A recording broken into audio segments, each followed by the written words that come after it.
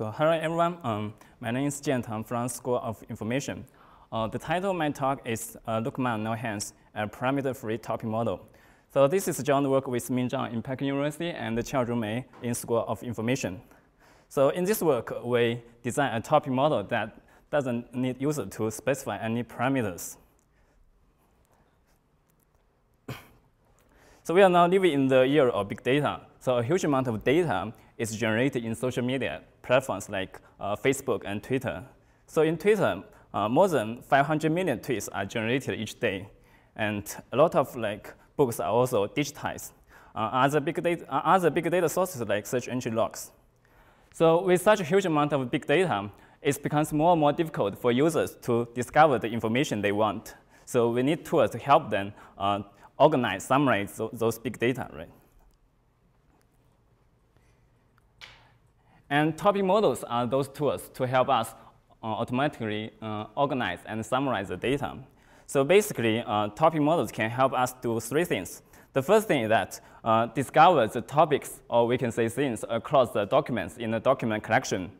Like say, given a Twitter dataset, I can tell you what topics are users talking about in Twitter, right? And the second one is we can annotate the documents with these things. We can tell you which topic each user is talking about. And third one is we can use these annotations to summarize, understand, and search the whole data collection. So topic models has a lot of applications, not only in computer science, but also in biomedical informatics, social and political science, finance, and also digital humanities. So now I will show you an example of the result of topic modeling. So this data set, the result is coming from a computer science bibliography data set. So in this data set, we have 4 topics: information retrieval, web, machine learning, data mining. So for each topic, we represent with some keywords. So in the right figure, each data point is a document, and each color represents one topic. So based on this result, actually we can see that how many documents in this data set are talking about data mining. So with this result, we can understand our data set better and for other tasks, right? So in order to apply topic models on their own data set, so users had to specify how many topics in this data set. So this actually is a really hard question for users. So actually it's generally very hard to ask users to estimate the number of topics in the data set. Like how many topics are there in Wikipedia, Twitter? How about the whole web? And what about the Shakespeare's books, right? So this question is really hard for users. So we don't want to bring too much burden to users when they apply those machine learning models. So we want to minimize their user effort. So in this work, we try to address this problem. We try to estimate the number of topics in the data collection. So we will start by introducing how humans sort books into categories. So suppose we are given a collection of books, and we want to sort them into categories. What should we do? So generally, we will start with a few categories that we know pretty well. Like say we know categories like computer science, mathematics. And then what we will do is that we will scan all the books in order. And every time a new book comes, so generally there are 2 choices. The one choice is that you can find an existing category that can describe this new book very well. And then that's good. And we just put this book into this category. So the other case is that we cannot find any existing category that can describe this new book. So in this case, we will create a new category, right? And we will name this new category based on this new book. So this is how humans sort the books into categories, right? So actually, what topic model does is quite similar to humans sorting books into categories. So we wonder whether topic models can work as smart as human beings. So based on this intuition, we come up with our non-parametric probabilistic latent semantic analysis. So this model is built based on the classical topic model, probabilistic latent semantic analysis model. So this PLS model, the assumption that each document can take on multiple topics, but with different proportion. And our MPLS model is built on top of the PLC model. And what we do is the same as human beings sorting books into categories. So we can also start with a few topics, and some topics we know pretty well. And then we can also scan the whole documents in order. So every time a new document comes, so there are two choices. First, you try to fit each. So every time a new document comes, you try to fit the document with existing topics. Let's say theta. Then there are two cases. The one case is that the existing topics can fit this document very well. Then in this case, we just put this document into one of the topics. The another case is that existing topics cannot well fit the current document. Then in this case, we will generate a new topic theta, generate a new topic which is set as the empirical word distribution of the document D. So if we go back to the human beings sorting books into categories, so in this case, so when we go back to human beings sorting books into categories, there's a ruler in human beings' mind to measure how well the existing categories can describe each new book. So here, in order to measure how well the existing topics can fit each document, so we also need to introduce a ruler to measure. So here we're using the log likelihood ratio test. And where the null model is the current topic theta, and the alternative model is the current topic theta plus one more topic, that's the empirical word distribution of the current document D. And with this distance, we can measure how well a document can be fitted by the current topics, right? And the problem becomes, when do we generate a new topic? So we need to introduce a threshold. If this distance is larger than the threshold, then we will generate a new topic, and we will set it as an empirical word distribution of this new document. And then we will embed this part into the EM iterative process of the classical PLC model. So basically, the whole process will be optimized by an EM algorithm. So in each step, for each document D, we first try to measure whether how likely the current document can be fitted by the existing topic theta. And if this distance is greater than the threshold, then we will generate a new topic, which is set as theta D.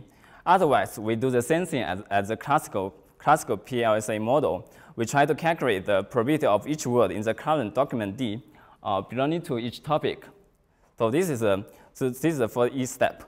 And for M step, we calculate the probability of each document belonging to each topic. And another thing we need to do is we calculate the probability of each word belonging to each topic. So based on this process, it seems like this process is quite heuristic. So you have a threshold epsilon. If this distance is greater than the threshold, then you generate a new topic. So we are wondering whether this process is principal. Is there any underlying objective function behind it?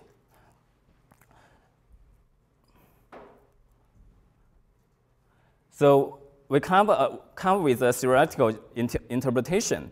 We found actually that the whole process of this MPLSO algorithm is maximizing the log likelihood data and penalized by the number of topics. And the parameter for the penalization is actually the threshold epsilon. So this is actually quite interesting. And we also found that this objective function is also related to some model selection criteria, AIC. So which means that actually our MPLS algorithm can maximize the AIC model selection criteria. So we can see that in this MPL algorithm, we have a parameter epsilon. So our target goal is that we don't need users to specify any parameters, because ask user to specify parameter epsilon is as hard as to ask user to specify the number of topics in the dataset, right? So we want to get rid of these parameters.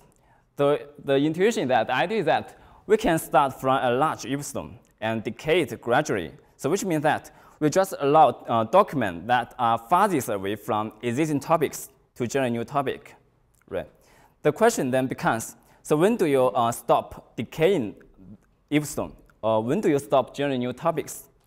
So here we come up with two solutions.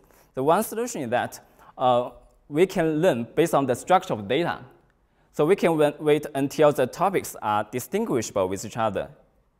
In this case, we get our parameter-free MPLS model. In this case, we don't need a user to specify epsilon anymore. Another case is that we can ask some supervision from users. But remember that this supervision has to be very weak. So we ask users to provide some example topic, which is as simple as a query keyword. In this case, based on this example topic, we wait until the models to find a topic that's similar to this example topic. Because this example topic actually tells the model what's the granularity of the topic I want, right? So this is, we get the weakly supervised MPLS model. So we first talk about the parameter-free MPLS model. So we start with a large epsilon and then gradually decay it. So specifically, we adopt a farthest first heuristic. So in each iteration, we just allow the document that are farthest away from existing topics to generate a new topic.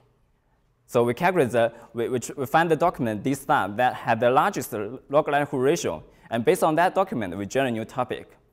And the question becomes when to stop decaying epsilon, or when to stop generating new topics. So we wait until the diversity among the topics is maximized, which means that we wait until the topics are distinguishable with each other. So here we define the diversity among the topics to be the average pairwise distance among the topics. So in this, there's a figure in the right corner. So this is an example we did on a synthesis data set.